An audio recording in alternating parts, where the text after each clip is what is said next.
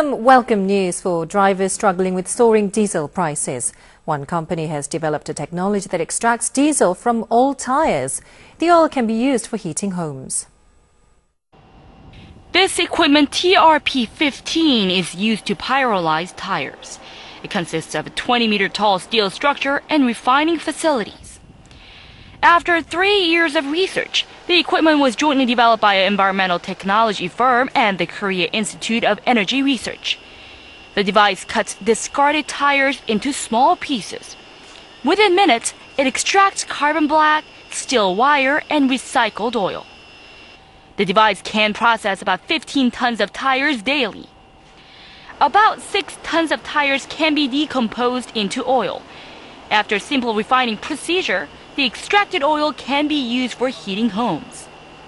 In the past, tires and other rubber materials were decomposed under 500 degrees Celsius, but that method was blamed for high fuel costs, environmental pollution, and frequent technical failure. But the new device eliminates all shortcomings by using special catalysts.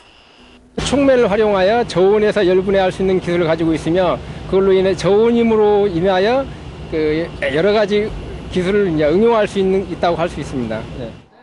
The developer has signed a $46 million export deal with the German energy resource group SWU, which supplies renewable energy facilities to Europe. The new technology has drawn the spotlight for its ability to recycle oil and minimize environmental pollution.